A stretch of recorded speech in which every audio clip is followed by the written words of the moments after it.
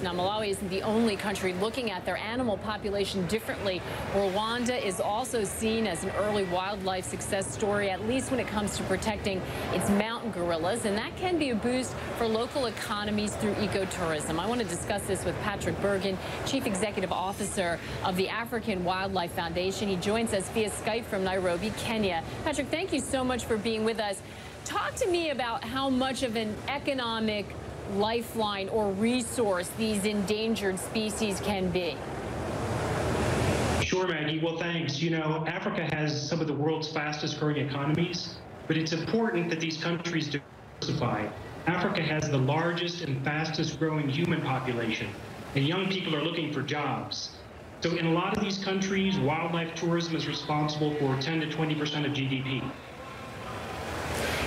That's a big number, and I know for all the promise, it is a tricky balance when you're talking about ecotourism, especially because you want to resist the urge to overbuild or overcrowd. That's absolutely right, Maggie. You know what I say is African wildlife is big. Botswana has something like 130,000 elephants. The Serengeti ecosystem has 3,000 lions. Wildlife is not something you can do small, or if you do it small, it's called a zoo. And that's not what we're trying to do here in Africa. So if we're going to do African wildlife, African nations have to set aside very large areas, and then they have to be very thoughtful about where infrastructure goes, where agriculture goes, or they will kill the goose that lays the golden egg. Yeah, it's hard when you've got such pressing economic needs, though, to do that. What do countries need to make this work, Patrick?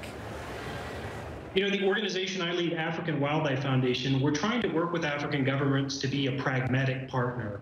There are choices to be made and there are trade-offs, but if African governments are thoughtful, especially about saying what happens where, Africa is huge. The continental United States fits in Africa 3 times with change left over. So there is space, but we have to be thoughtful, save big places for wildlife and conservation. And then again, there is room for agriculture and cities and settlement.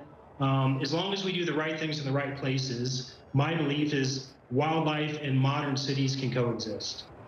Yeah, I mean, I think this is a really important discussion at a time when we look at the prices for natural resources slumping. We see oil prices low. You know, it seems we need to, you talked about diversification, also expand what we think of as natural resources. We know in so many of these areas, local enforcement is so important. Poaching, getting around the poaching and the corruption can mean the difference between success and failure.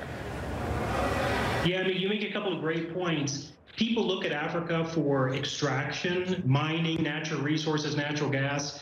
Some of that is necessary, but those resources are not renewable. Wildlife is a renewable resource. A second issue is that a lot of the jobs are in the cities, and wildlife-related jobs and tourism jobs tend to be in the rural areas.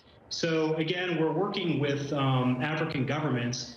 We think it's very important that Africans themselves stand up and be advocates for conservation and see this as part of the future of a modern and prosperous continent.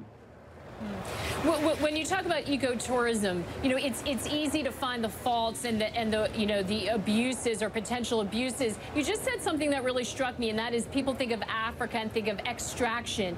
When you're building this kind of business around wildlife, it seems to me that there's much more potential for the money to stay in a local community, the jobs, the tourism money that stays and halos out from that. That's right, Maggie. I mean, I think of a great country like Botswana. You know, this week, Africa buried, I think, one of the greatest leaders since Nelson Mandela, and that's former President Masiri of Botswana, who served on the board of the African Wildlife Foundation. Botswana is famous for diamonds. I always say diamonds are a country's best friend. But Botswana did something else which is very, very important. They set aside huge wilderness areas, the Kalahari, the Okavango, the Chobe area. And Botswana has seen that the money that comes in through wildlife tourism does a much better job of getting out to rural areas, funding education, funding people's homes, than money from the mining sector. Well, it's such an important conversation to have, not only for the conservation part of it, but also when we're talking about economic diversification. We need to think outside the box, and I think this is a perfect example of this. Patrick, thank you so much for being with us today. Patrick Bergin.